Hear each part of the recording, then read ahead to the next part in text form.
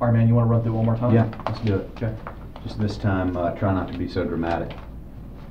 But, man, I'm not the only one that gets carried away on a big play, man. You do it too, okay? I'm not the only one.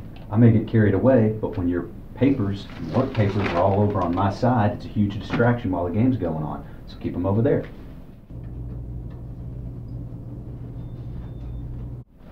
All right, Joe, there's an invisible line right here, okay? My stuff is on my side of the line. You keep your stuff on your side of the line, okay? You better stop it. You better stop it. Stop you stop it.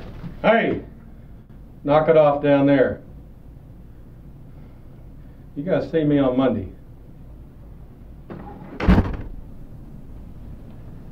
Man, don't look at me, dude. He was talking to Coach Herbst was talking to you. Dude, that's your fault. That's your. It's you're not my fault. You're going to see him Monday You morning. messed up my papers, and now I'm having to go see him on Monday. Then Diaz for the win. A 41-yard attempt.